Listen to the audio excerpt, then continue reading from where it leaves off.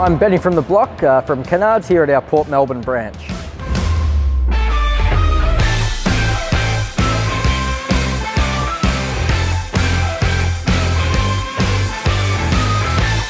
So for really high walls that we're trying to prepare for paint, really important that we do it in a safe manner. So a ladder, a scaffold that we can provide for you will get you up there safely. If it's an outside wall, we can use a pressure washer to get all that dirt and grease off the walls before we paint. If it's an inside wall, probably suggest just using some sugar soap on a sponge or a mop.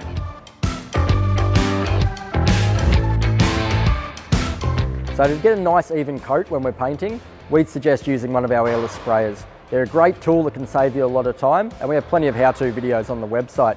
If you are using a roller, really important that you get the right amount of paint on the roller. We don't want to get too much on there where it's dripping off all the time and leaving streaks. Once you've put the paint on, go over it again with the roller just to even it out.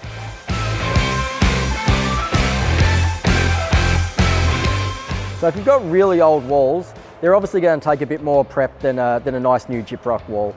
So really important that we give them a good sanding, then we give them a really thorough clean down after that to get them ready.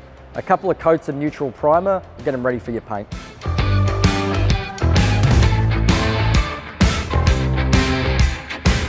So for old walls that are dark, really important that we get a nice white primer down, 1 or 2 coats, and that'll mean that you don't have to use as much of your paint to get that really nice bright finish that you're after.